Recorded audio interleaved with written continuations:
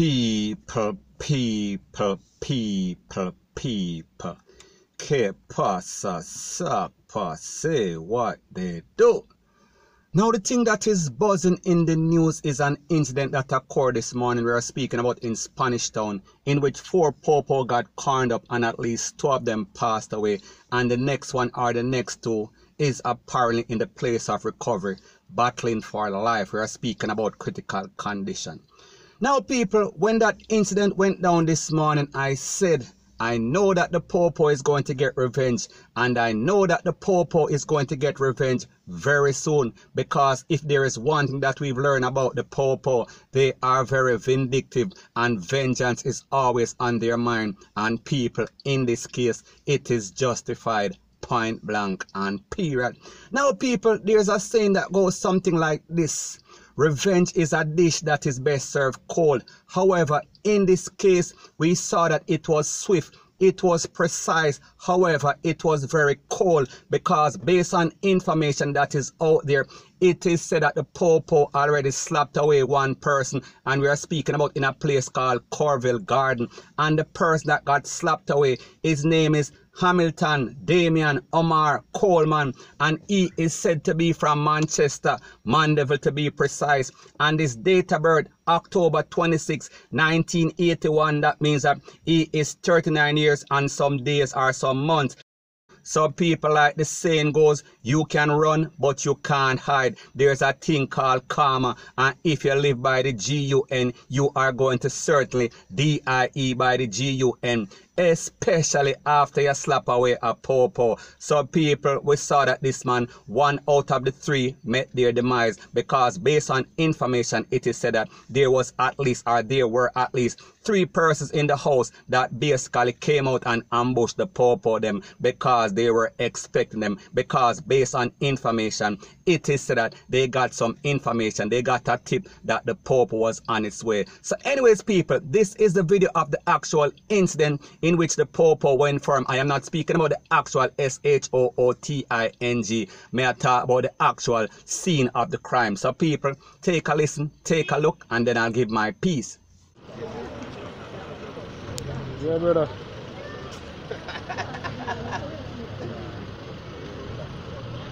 So what them shooting with? What silencer gun? I don't see when I drive in, them carry the body in our next street. Right now over here come like on station. I'll go on them fast. What? That's nice. Brother, I don't even know where I'm going. I run the money when I fire road and I see them turn the phone. I say I want to go on in a COVID. Now people, like I said before, vengeance was going to be a must, because I saw that the popo made a post and it said something like this: my brother might go to hell, but he won't go alone. So people, that tells you everything. That tells you what they were thinking. We are speaking about revenge is a must, point blank and period. Now, based on the information that is out there by the popo, it is said that this morning when the popo went to the house, based on their intelligence, there were at least 3 gunmen in the house based on information that they got.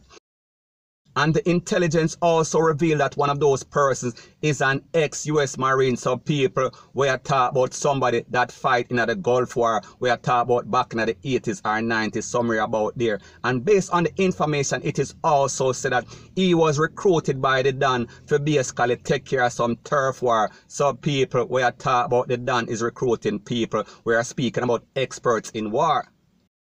So people, like I said before, based on the information from the intelligence of the popo, it is said that when they went to the house, they were expecting at least 3 persons. May I talk about 3 thugs. However, it seems like the thugs, they were also expecting the popo, because it seems as if they were tipped off. So people, let me ask this question: who do you think tipped them off? Do you think it is other corrupted popo? People, let me know what you think in the comment section. The police intelligence also revealed that after the incident, it is said that the 3 gunmen escaped by the train tracks. We are speaking about at the back of the house, and they are said to be now in Manchester. We are speaking about Mandeville. So people, let me know what you think in the comment section. Do you think that somebody is squealing? Do you think that somebody is talking? Do you think that somebody is getting paid under the table? May I talk about a popo? I am speaking about a very high-ranking popo that is giving information to these thugs. So people, while the popo is supposed to be on one side, it seems as if there is some sort of mole. It seems as if there is some sort of snitch. It seems as if there is some sort of bad apple in the bunch. Point blank and period. So anyways, people, that is my views on the whole thing as it pertains to that. And like me say, it is just my views and opinion. It is not the gospel. Your views and opinion can be respectfully different from mine. But let me know what you think in the comment section. Bless up. Now, before I move to the next part of my video, please subscribe to my next channel. It is called Jamaica Dancehall Source, one word. Don't put any space between the words. And I'll be pinning the link to that channel in the description of this video. And also, subscribe to this channel where I'm speaking about True Jamaica Buzz. And when you subscribe, please press the notification bell or icon. And also, press all in the option. Now, after this incident that took place this morning in which 4 popo got conned up, we see that there was an outcry by the community. We are speaking about Jamaicans on a whole, and people were saying that we see the polar opposite reaction when the popo gets slapped away versus when somebody in the garrison, especially when that person is a thug, especially when that person is a known bad man or a known gangster. So people, it seems as if people are saying that Jamaicans have their priority wrong because nobody is out protesting after the popo basically gets slapped up. However, there were a lot of persons that supported the popo because the truth and the fact is that most Jamaicans are law-abiding citizens. Most Jamaicans want to see Jamaica do better. However, when we talk about wrong, wrong is wrong and right is right. So whether it is done or perpetuated by the popo or the gangsters or the thugs, it is still wrong. So people, the point that I am trying to make is that, is this going to be a watershed moment where people start to respect the popo? Is this going to be a moment where Jamaica sees some sort of change, where people start to take their priority and want to make sure that Jamaica is doing much better and make sure that Jamaica is crime-free? People, let me know what you think in the comment section. Do you think that this is going to be the incident, or do you think that this is just going to be a next day in paradise, just another day in paradise? So anyways, people, like I said before, there has been a lot of outcry we're speaking about on social media, and one in particular basically got my attention. So people, take a listen, take a look, and then I'll give my piece. You know, my heart bleeds this morning. My heart bleeds this morning for these policemen. When bad man dead, road black. People black road and say them innocent. Road black. Black off road. Pay problem. Now when we are at our bed sleeping at night, these police officers are out there serving and protect. When we at our bed sleeping at night, they are risking their lives. Their life are on the line, protecting ours. Where are the demonstration this morning? Where are the demonstration this morning for these men? Where are the demonstration? My heart bleeds. I have families that are police officers. My heart bleeds this morning. Where are the demonstration? People of Jamaica, their life matters. They are human. They are somebody's son. They are somebody's brother. They are somebody's father. They are somebody's husband or somebody's baby father. They are somebody's family. They are human.